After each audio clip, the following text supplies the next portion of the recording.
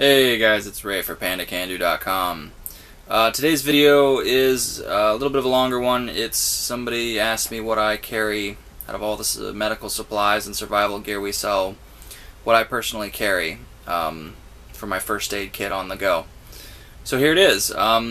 It's an REI Lode, L-O-D-E, it says over here, fanny pack. And I don't have an REI store in my area, so I didn't buy this retail. I just picked it up at a thrift store one day, and I'm fairly happy with it. So let's get into it. Start off with, I have an old bobby whistle that the London police used to use, and it says 1935 on it. And you can pick these up cheap if you just want it for the sort of cool, old-fashioned police things. You can get you know, they're collectible depending on what city they're from and all that, but most of them are just generic, and they're more than just police. They used them in Marines and military and everywhere, so some will have markings, some of them won't. You get them cheap on eBay as a collector item, you know, $5–10 maybe. But you're sort of better off with the little plastic ones, and we'll probably start carrying those eventually, the little plastic peeless whistles. This is a peeless whistle as well, but it is metal and it is somewhat heavy. I had it on my keychain for a while and it wasn't real comfortable. But I keep it on here. It's a nice little emergency whistle. It's got that bobby whistle sound, so it's got a very unique sound. It's not just a high-pitched whistle. It's a two-tone whistle. That's what the two slots are for. It makes an interesting sort of sound. Another thing I did to this bag right away was we sell a glow-in-the-dark tape, and it's not just any glow-in-the-dark kid stars on the ceiling type tape, cheap stuff made in China that doesn't work very well. This stuff they use on naval ships in the United States Navy, and they use it for exit marking in the event of power outages and fires and stuff. And it is really powerful. It charges really well, and you can see, like, even just blocking that much light, and with all this ambient light here, you can still see a bit of a glow there. You can see it go from just a pale color to having a bit of a glow. And I'm not even showing it in the dark, which is hard to do. I could film it in the dark, but these cameras don't pick up things well in the dark, so you don't get a very good, you get a bunch of graininess around it. So I did that on these. You can buy this, we have it in 2-inch wide strips and then whatever length you need. And we put it, you know, it's for putting on our survival tins. You can put it on your trucks. You can put it on a really great thing is put it on a little panel on one side of like a plastic sheet, and I'm trying to find something that I can get sort of retail or wholesale, some sort of sheeting out of plastic that could be cut. It'd be good for this. You put the tape on one side of a hard sheet because it can't be something real flexible, or the glue won't stick on the adhesive on the back won't stick. So you put it on one side, and on the other side you might put some Velcro strips on that flat plastic. And then that way you can put Velcro strips on the dashboard of your truck, on the roof of your RV or your house, and then come and have that panel to be able to just stick on there. And the reason I say do that instead of the adhesive is, you know, the adhesive's going to stay there, and it's going to be hard to ever get off if you want to get it off.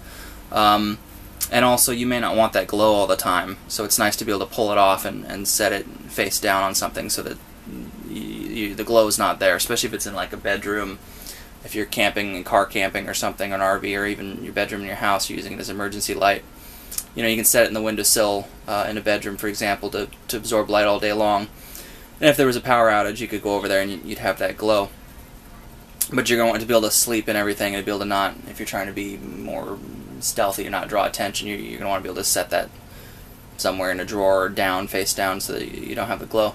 So that's a great thing to do with it. You can do a million things, so this is one little concept I came up with. And the reason I came up with this was, at night I would be walking with this fanny pack, and the zipper might be over here, or it might be over on this side, and I didn't know, and I was just feeling, and it was taking time to try and find the zipper and find out where it is and get this open. And the other problem was I was grabbing the wrong zipper. I'd find one and I'd pull on it, and it was the bottom one, and it would cause that kind of a drag. It's not opening now, and it's not wanting to move, and I would have to figure out that, oh, okay, it's that one. So that's something I did, and so you can come up with really cool different things. You can put it on your flashlight. So here's a this is a 4.7's Quark 123 Pro, I think is what they call this model.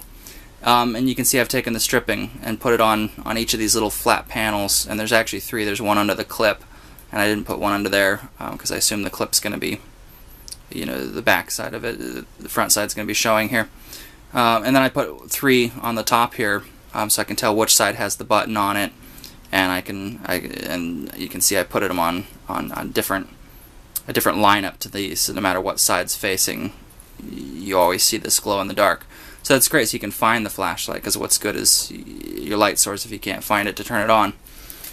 So that's really handy. One thing is I keep it in the fanny pack, and so this doesn't get charged. Like these just walking around, even just a little tiny bit, these are always getting charged. This, if it's in the pack and you haven't had it out, you haven't been opening the pack and getting into it, by the time nighttime comes, it won't be charged up. So you may want to, this would be better if it was, I put it on a lanyard so it doesn't get lost, and you'd want to do the same thing if you're going to do this, but you could clip it on the outside. And I've done that before where I've clipped it on the outside or on the edge of a pocket.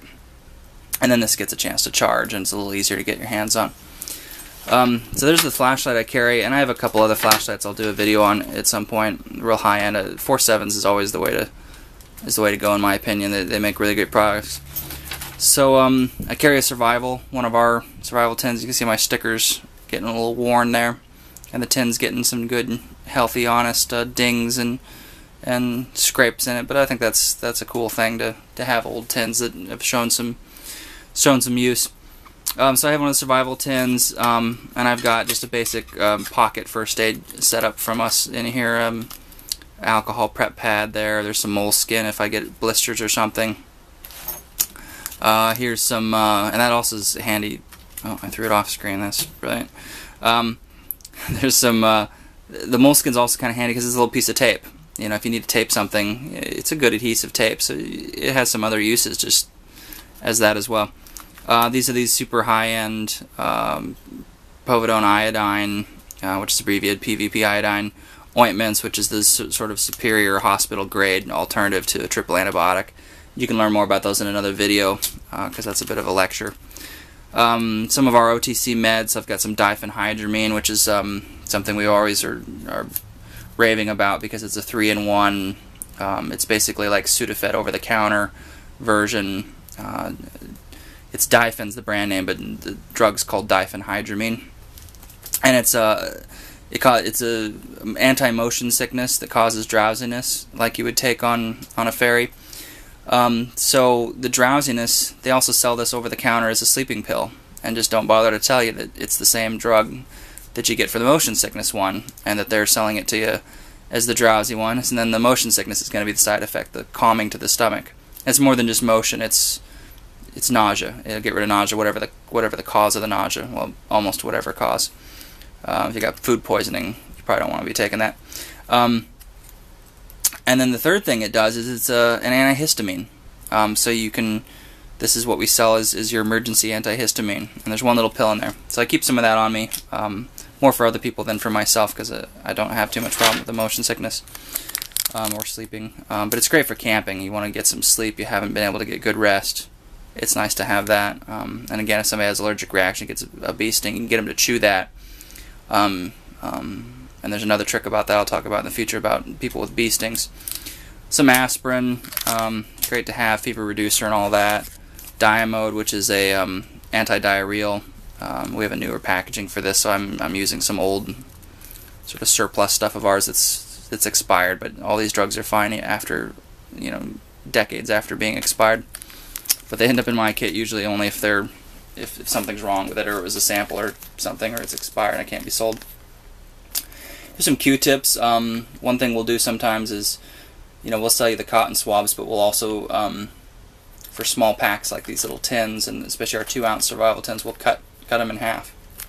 Very handy. Just ear cleaning if you're out camping or traveling or whatever, but also, a wound probe that's somewhat sterile. You're not touching things if you've been out camping and your hands are nasty and all that, and all the different good uses for that.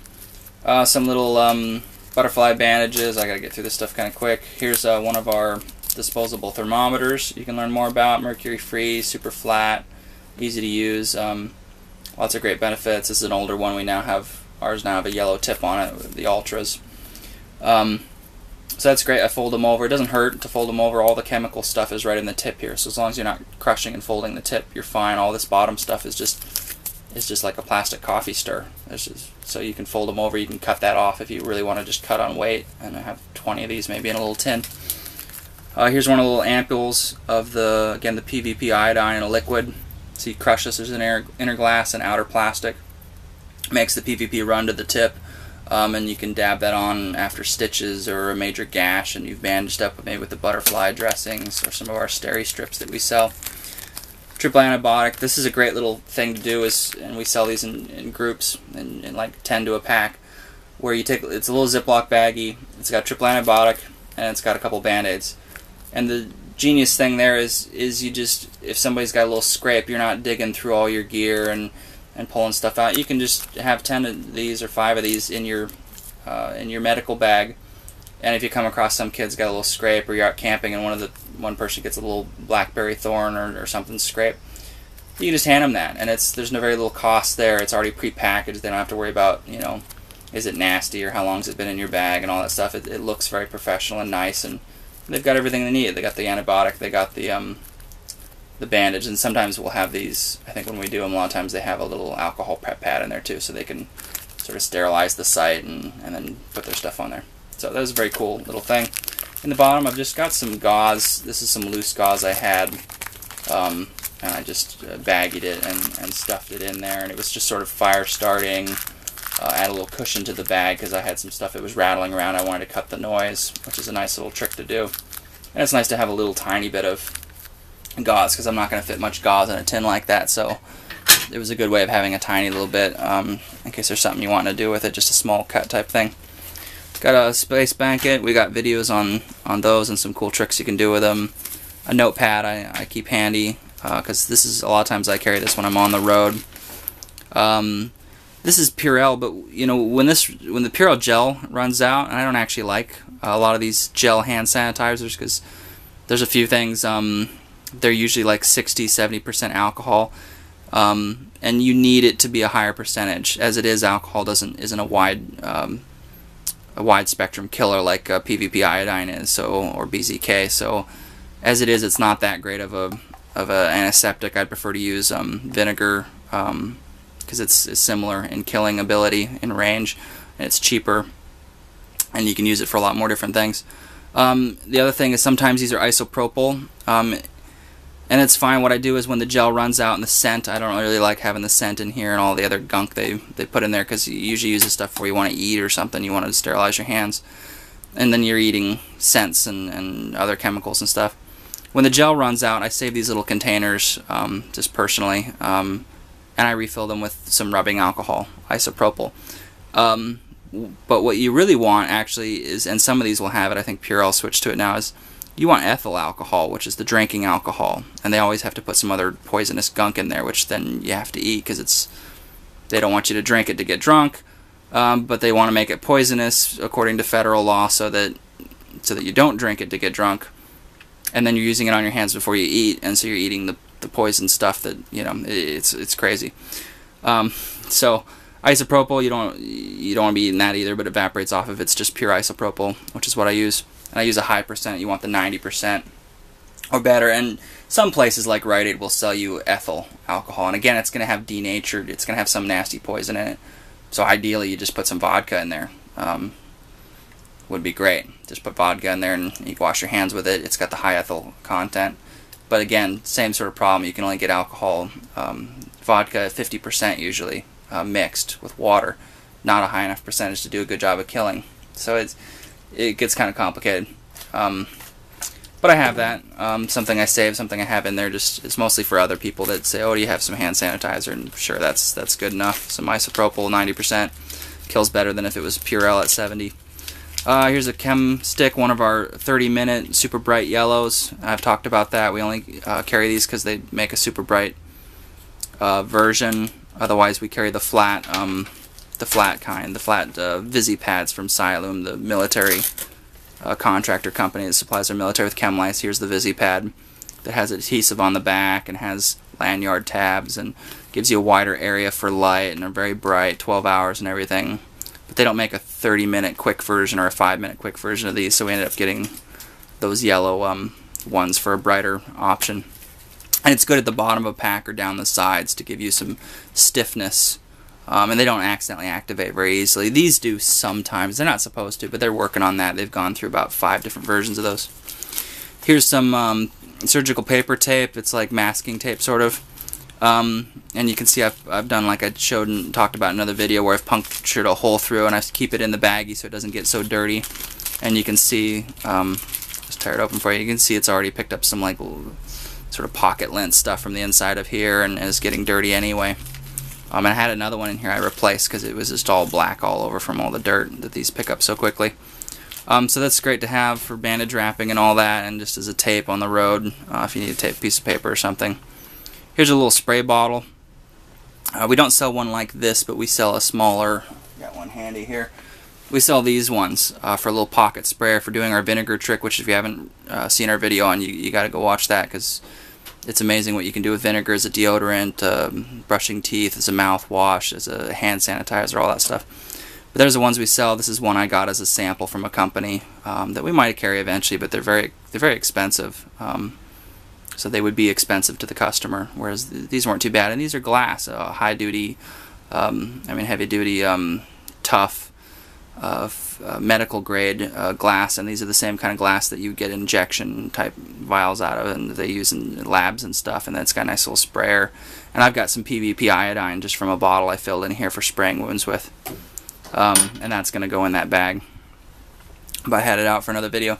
So this one I'll put some vinegar in there, and then I spray my hands with it, and I spray my armpits and mouthwash, and if that sounds crazy, go watch that video, and you'll find out about that. Here's a little cotton. My brain's starting to go because I'm talking so fast, getting through so much stuff. Gauze roll, so you can wrap around things. And if you want to know more about these things, want to see them outside the packaging, search through my videos in the channel, and there's some where I wrap it around my arm and all that stuff, and give you a proper show of it. Here's a CPR face shield. So instead of a big bag valve mask for giving CPR like the EMTs might use, that would take up too much space in a kit like this, here you've got a plastic that folds out into a nice big square, and then in the center a one-way valve you breathe into. And that's really handy for protecting yourself from infection and somebody throwing up on you or blood coming out and all that type of stuff. So that's very very handy thing to have in there. It's super lightweight. There's no weight to that because it's just plastic inside there, and a little bit of thick plastic. Triangle bandage. You can see if you don't keep these things inside of a zip bag, then just friction rubs the labeling off. So usually when we send these to you, we'll probably put them in a zip bag, and you might want to keep it in the zip bag, even though you're adding a tiny bit of weight. After you get 20 or 30 zip bags, you're starting to add a 1/4 ounce to your gear, but it's nice to not have stuff rubbing off. Just a little vegetable bag you get from Safeway and stuff, or anywhere else, Walmart, in the vegetable section. And I just keep one handy for bagging other things up. For rain protection, one of the big ones is I can pull that over this whole bag if it's really just downpouring and I don't want the stuff getting soaked, even though you can see I baggie most things that can potentially get wet and get damaged. I put an individual baggie, but still I might want to pull that over there to keep this from getting soaked.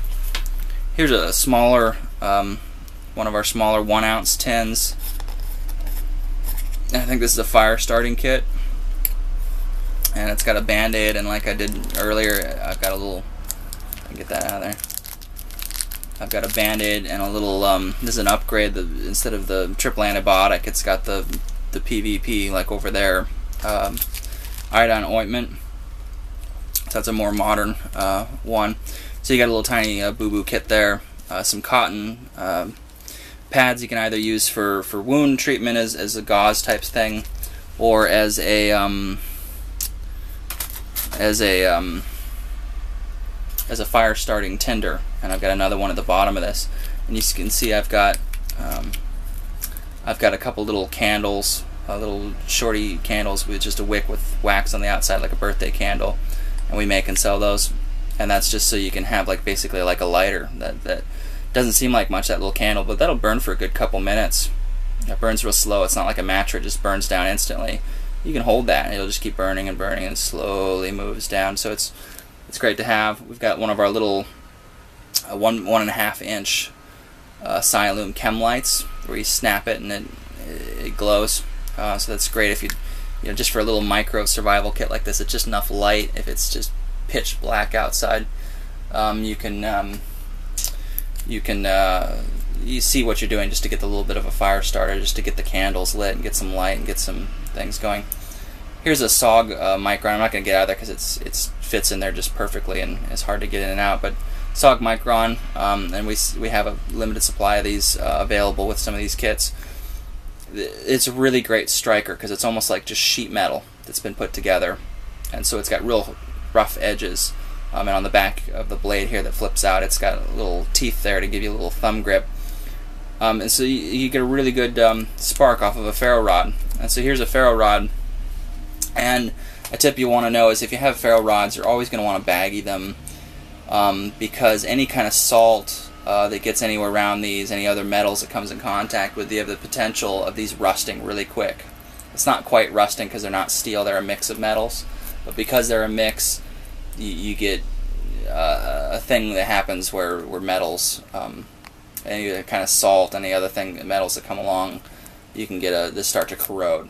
So it's not really like rusting, but it like starts to turn white and it just melts through and like butter and you know, with big gouges and gashes in it. So you want to keep that individually wrapped, and if you have any salt packets or anything as an electrolyte, which is something we'll include in some of our kits, you're going to make sure that the salt's baggied so it doesn't rust your stuff and that that's baggied. On the inside of this tin, I've got some 3M reflective tape. This is what you see on stop signs and stuff in the United States and other places. And this is the highest grade. This is diamond grade, the best reflective tape you can get. It doesn't amplify light, so it doesn't cheat the laws of physics where you shine a flashlight and you get 10 times more light back. What it does is it grabs that light and reflects it like a mirror, but it reflects it in many different angles. So that stop sign that you pull up to and your headlights hit, that stop sign's shining light off to the sides and forward and up and down and everywhere, and it's really lighting up. It's grabbing that light and glowing pretty much, so you get a really good reflection. And so you can buy sheets of this. We don't usually cut these round because it's a pain to get this to cut round and mass produce and send out to people, but we'll sell you a square of it, and then you can cut it yourself and put it on the inside of the tin as an emergency. You know, you're stranded somewhere in the woods, you get to a highway, it's nighttime, you need a signal rescue or just regular rescue, helicopters, all that. If they're shining light on you, they still might not see you, so this is a great little reflector. You know, it's going to pick up that headlight or the helicopter light or any other light source, and it's going to reflect it back, maybe even just moonlight. So that's great. During the day, it's not that great. Just like stop signs, you see that they don't really reflect that much during the day because there's too much ambient light. So that's a great little, that's my little fire starting kit that I keep with me. Here's our little, sort of like the little packets I showed here with the Band-Aid and the antibiotic. Here's one that's got the little label, and we call this the PCD PFAC-A, which is Pocket First Aid Kit. PCD is abbreviation PandaCanDo, so PandaCanDo Pocket First Aid Kit PFAC, and A, because we have a B as well that will have the povidone iodine, and this one just has triple antibiotic ointment. Actually, no, this one has 2 bandages.